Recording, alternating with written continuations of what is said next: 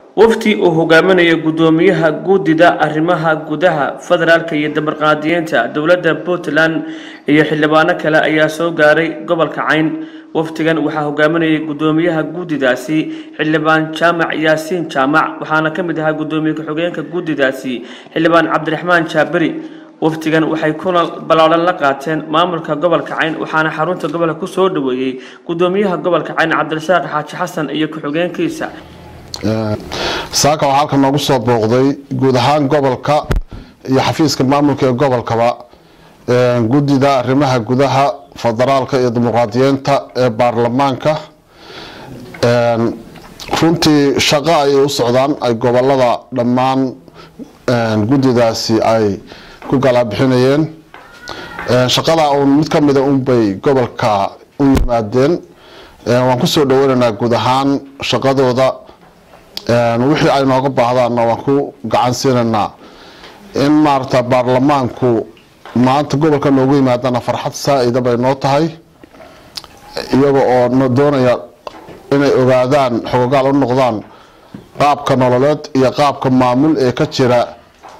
gobolka inay xogaal u noqdaan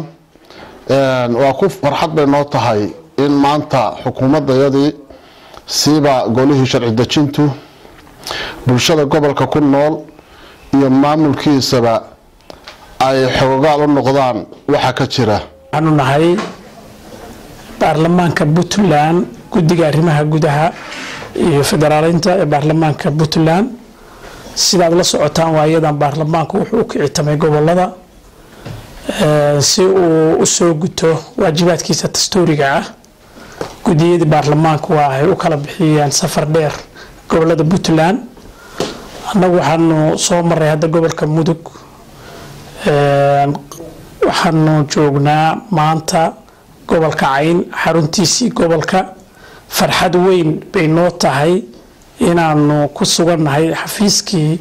gudoomiyaha gobolka Cayn iyo gudoomiye ku-xigeenkii oo shaqadiisii goobjoog ah adeegiisii rasmiga ahaa wata inaanu ku sugannahay. waxaanu la wadaagaynaa safarkayga shaqada haweynta gobolka Cayn oo ka mid ah odayaasha dhaqanka haweenka gabdhaha. shaqada rasmiga aan u soconaana waxa weeyaan sida xeerarka baarlamaanka Puntland iyo dastuurkuba uu qeexayo korjoogteyn iyo dabagal iyo ogaansho dadka la ogaanayo marxaladooda gaarka iyo marxaladooda guud. waqtigani kadib waxay kulan balaaran la qaateen cuqaasha waxgaradka iyo odayaasha dhaqanka ee Buuhoodle. waxaa warbaahinta kulankan faahfaahin ka siiyay gudoomiyaha gudida arrimaha gudaha federaalka iyo dimuqraadiyeenta xildhibaan Jaamac Yaasiin Jaamac. farxad weyn oo ah la kulankii gudoomiyaha gobolka ku-xigeenkiisa iyo suduwaha shirki gaarka aan la kulannay. waxa farxad weyn ah soo dhaweyntii aad shariifka ahayd oo doorka shariifka ahayd aan kula kulannay. waxa farxad weyn oo ah maadaama aan nahay anagu baarlamaankii Puntland oo ka socda gudiga arrimaha gudaha ee baarlamaanka Puntland wixii aan fuleynay oo ah inaan u tagnay aabayaashaya adeeradaya waalidkaya walaalahaya hooyooyinkaya iyo dhalinyaradayada inaan u tagnay inaanu dareeno oo aanu dareeno farxad weyn oo ah. waxa noo ah gobolka Cayn inaanu soo ogaadno magaaladiisa caasimadda ah inaan soo ogaano xaaladda maamul daadejin ka jirta. waxa farxad weyn oo ah inaanu birmageydadii gobolka la kulanno. waxaanu farxad in waqti badan la siiyo soo dhaweyn fiican aanu helno. waxaan mar labaad iyo mar saddexaadba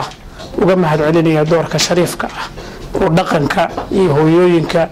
iyo gabdhaha iyo wiilasha isu soo baxay noo sameeyeen habeen iyo maalinba waqtiga nala qaadanayeen iyagoo koox-kooxa. haddana waxaanu soo gabagabaynay shirkii ugu dambeeyey cuqaashii gobolka birmageydadii baan odhan karaa oo fariin rasmi ah hadday noqoto maamul daadejin hadday noqoto maamul baahin hadday noqoto dhaqanka la shaqayntiisa hadday noqoto deegaanka iyo ilaalintiisa hadday noqoto environmentiga iyo waxa ka jira abaaraha iyo dhibaatooyinka iyo masiibooyinka dabiiciga oo ka dhaca ka qayb qaadashadeeda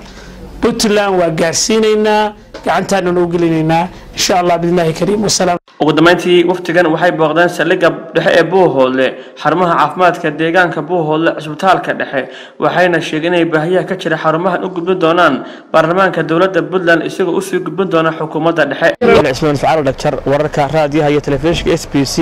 magaalada Buuhoodle xarunta gobolka Cayn shirkadda isgaarsiinta ee Golis Telecom waxay macaamiisheeda u soo kordhisay adeegga casriga ah ee